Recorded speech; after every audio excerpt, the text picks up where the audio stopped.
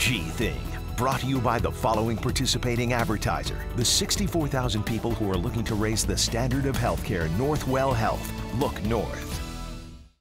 Life was good for the Clappi family, and then things took a dramatic turn. John and him, my older son, were playing, and all of a sudden the panic in my son John's voice, he just started to scream for me. And I ran into my bedroom, and Lewis was having his first seizure on my bed. Joanne's son Lewis, who had just fully recovered from the flu, was rushed to Cohen's Children's Medical Center, where he continued to have multiple seizures. In an effort to relax the brain, he was sedated for 2 weeks. It just felt helpless. I just kept praying, put me in that bed, put me there. Don't do this to my child. Lewis, who was just 12 years old, was put on 4 medications to control his seizures. Life as he knew it, Boy Scouts, swimming, hanging out with friends, changed. Now he's always got Mom with him. She watches over me 24/7. Kind of annoying, huh? Yeah. Yeah.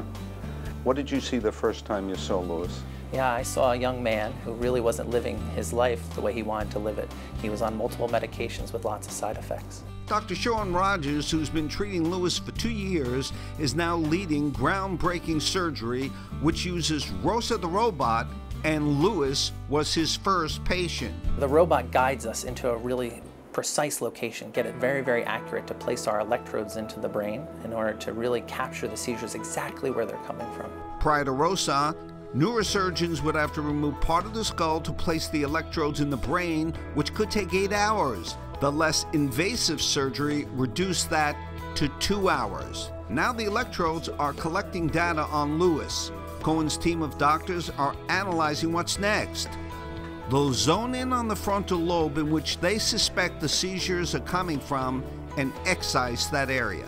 We will remove that part of the frontal lobe. Luckily, that part of the frontal lobe in him does not subserve any important functions. So he will have no motor deficits, no speech deficits, or no memory deficits. We're trying to really dramatically impact his life by taking away a lot of his seizures.